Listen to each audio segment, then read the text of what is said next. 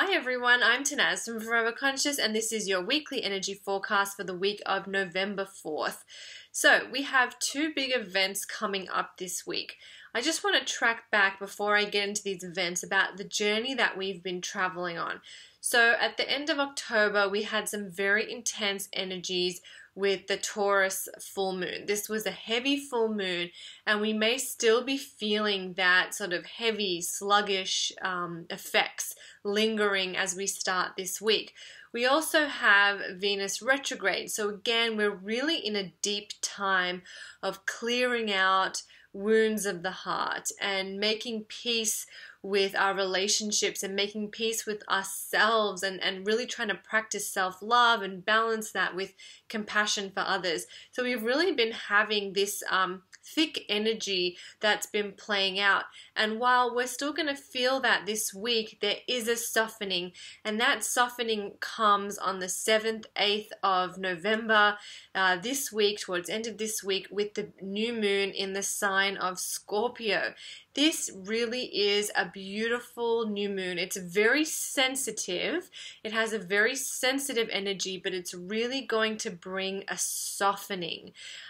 It just has this compassionate, empathetic, sympathetic tone to it. It's really going to help us to tune into that love that's inside of us, and to really remember that at the end of the day, that that's who we are and that's all that matters. And often when we are acting, or when we're hurt, or when we're acting in a way that brings pain, it's really only because we are in pain, right? And if someone hurts you, it's usually because they are in pain.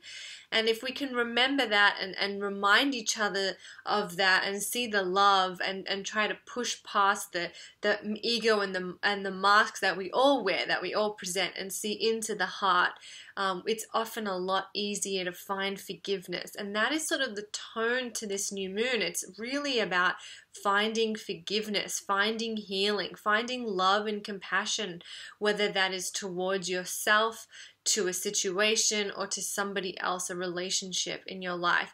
So this new moon really brings a lot of heartfelt energy, and this heartfelt energy is going to inspire us to forgive, to release, to heal.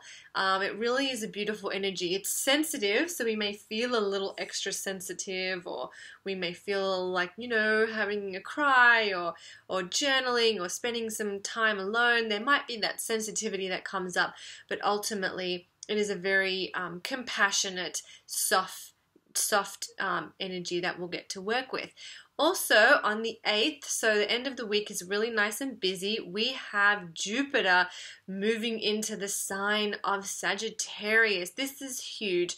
So Jupiter only comes around into Sagittarius every 12 years. Jupiter moves signs every year or so. So it's moving out of Scorpio into Sagittarius. Now, Jupiter is the largest planet in our solar system, so we feel it. When it moves into a new constellation, we feel it.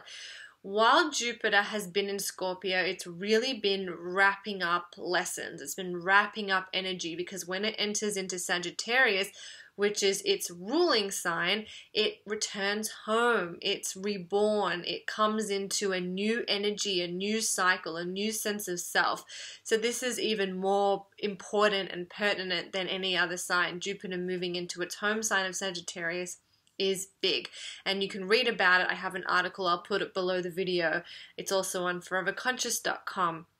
So what does this mean? Jupiter in Sagittarius is lovely, abundant, expansive energy.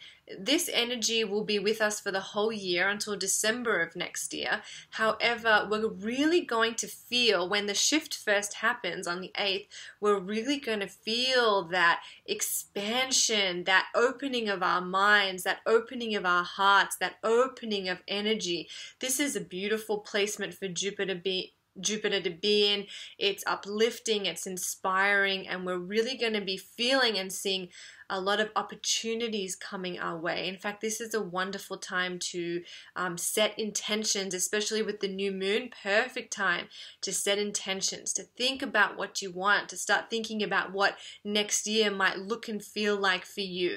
This is a wonderful time to create and set intentions and to manifest and to just open your mind, open your heart to all the possibilities that are around you. So we've had some tension, we still have Venus retrograde, but we're moving in to this softer, gentler, more abundant, positive energy. And by the end of next week, hopefully that is what you will be feeling.